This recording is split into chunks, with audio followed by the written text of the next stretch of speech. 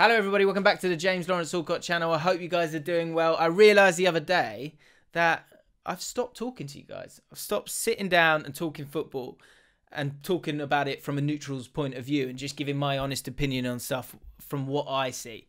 I think that's a space in YouTube, and it's a space that I look to fill like earlier in the year, and I haven't been doing it enough. So it's an early New Year's resolution for me to get back talking about football. The podcast with Flav, we don't always get to that. So this is a chance for me and you to have a discussion. You get in the comments and we chat about it and see where people are at with it. Dive into the grey of different footballing issues. And where better to start than Mikel Arteta. So if that sounds good to you, why not hit the subscribe button if you want to see more of these videos.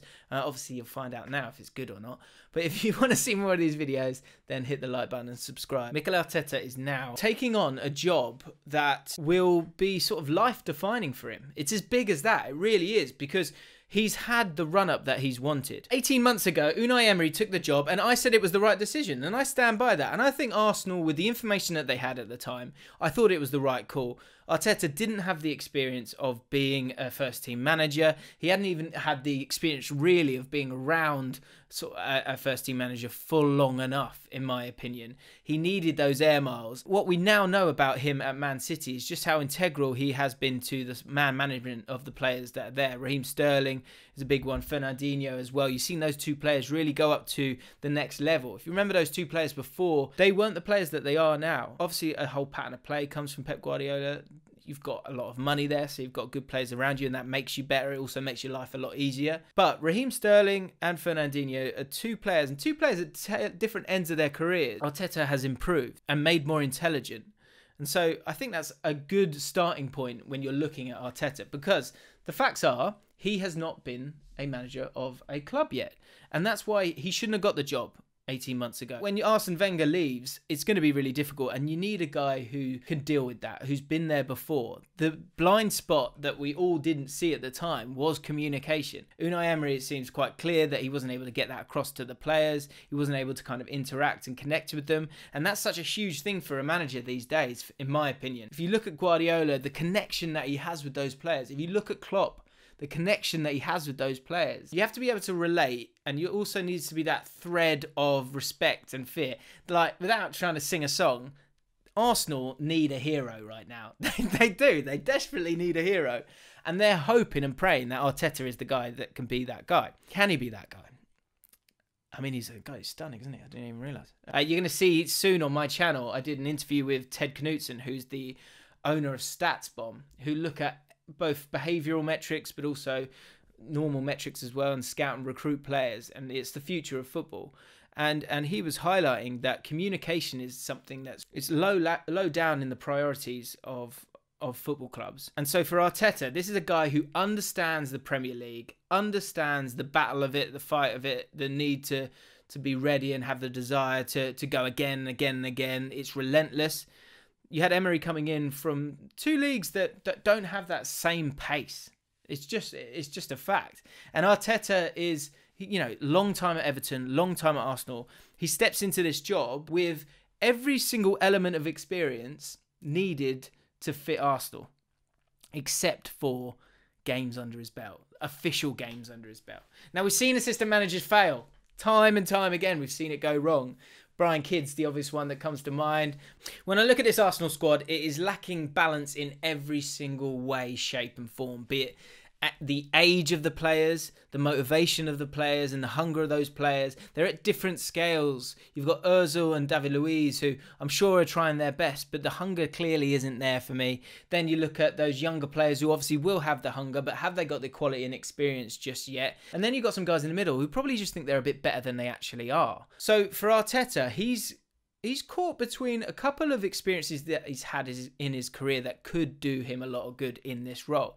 First of all, you've got Arsenal and Man City and the high quality football that they were able to play in an attacking sense. He will look to bring that to Arsenal. Has he got the players that can do that right now? I'm not sure. And he has said in his sort of philosophy in football that you need to maybe not concentrate on the opposition, but you need to be able to adapt and fit a team to get the best out of the best 11 players that Arsenal have got. Because I think the facts are, at the top, Pepe, could he be great? Maybe with the right coaching. Lacazette and Aubameyang, clearly good footballers. Guendouzi for me is a cracking footballer, but there isn't a balance there. And the other side of it is, and another experience that he's had in the past, is that stability that was at Everton defensively. They were so hard to break down, they were so hard working, and they had real structure. This is something that Arteta needs to bring to this Arsenal team. Let's move on to the Arsenal fans. And Arsenal fans, it must have been so tough for them because they have to drop their expectations. They've had to do that. And they've had to drop it from a point that they weren't happy with initially. With Arsene Wenger, he lost the job based around that exact fact that it wasn't good enough. So if that wasn't good enough, then where are we now with Arsenal? So the frustration for Arsenal fans has got to be huge. For Arteta and Arsenal, I think it's a good fit because there needs to be a synergy and a connection between the fans and the manager. And Arteta allows that. Even in a period when Arsenal was starting to stagnate, Arteta was one of the players that you didn't have to worry about. He's one of the players that you could trust to be a leader on the pitch, to offer the quality as well. So from that point of view, he's got good credit in the bank. He's then gone away. It's probably the best thing for him that he left Arsenal to become a coach elsewhere, because he has had such an education, and an education with winners. So he will come in and have credit in the bank from that as well, working with Guardiola. Thirdly, I think you can tell that he's very stern in how he feels about things. He has a strong philosophy on things. That's why he has such a strong connection with Guardiola, because I think a lot of people would probably be intimidated by him as a coach, but I think you've seen that he can stand up to him and also put forward his own tactical thoughts. And the big thing that keeps coming up when it comes to Arteta, and if you're an Arsenal fan, I think this would be the biggest thing, more important than the experience, is this phrase of his attention to detail seems to be a really, really important strength that he's had from the start. You've heard it from reports when he was taking some sessions off Arsene Wenger when he was still playing at Arsenal, but also when he's been there at Man City, creating goals through little things that he sees during the game, and then applying different tactical methods to get Man City over the line a few times. I think actually against Arsenal, he saw something in that a few years ago. It might have been last year, and Benjamin Mendy was then able to get a pass back, pull a pass back through a slight tactical change that led to a goal. So these are all good signs. And I think if you're an Arsenal fan, you need something to believe in. You need something young and fresh. There are a lot of comparisons that you can have with some of the sort of injection of youth that's coming into football management now. You see it with Nagelsmann. Obviously, he's even been around for a while. You see it with Frank Lampard, despite them being on a tricky run. Even Pochettino a few years ago.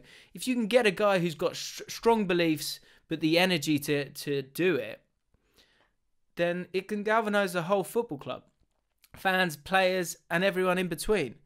And so, for me, I think it's pretty obvious how I feel about it. I actually think Arteta is a good call. It's a brave call, but his CV is as strong as Arsenal could probably get, certainly with the budget that they've got right now. I think Arsenal fans need someone who's an ex-Arsenal guy in some way, shape or form, but you want someone who's not...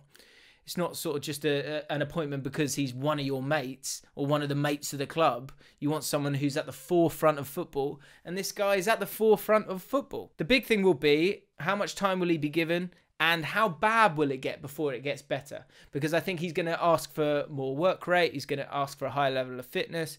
I think there can be that excitement initially that you see with a new manager. I think you saw it with Solskjaer. But the fitness and the organisation and the footballing intelligence of these players, certainly from a defensive point of view, that's going to be a problem that's going to stick around to the end of the season.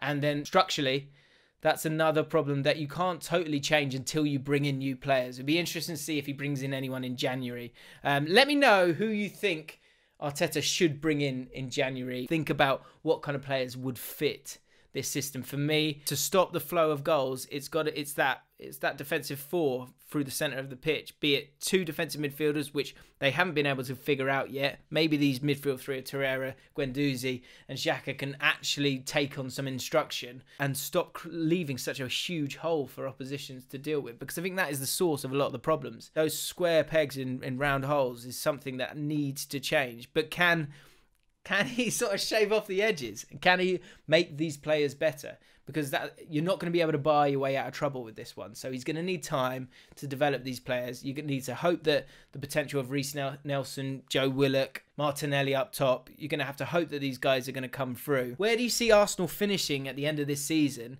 For me, if they hadn't got the right man, and even with Arteta, with the changes that he wants to make for the football that he's going to want to try and make, it could get worse before it gets better. It's young. It's got players who you know are not good enough to get you where you want it to be. But the young players could turn out to be players that could redefine Arsenal. So yeah, let me know what you think. And if you enjoyed this video, hit subscribe and like and all the other shite. I hope you've enjoyed it. I'll see you soon. Bye-bye.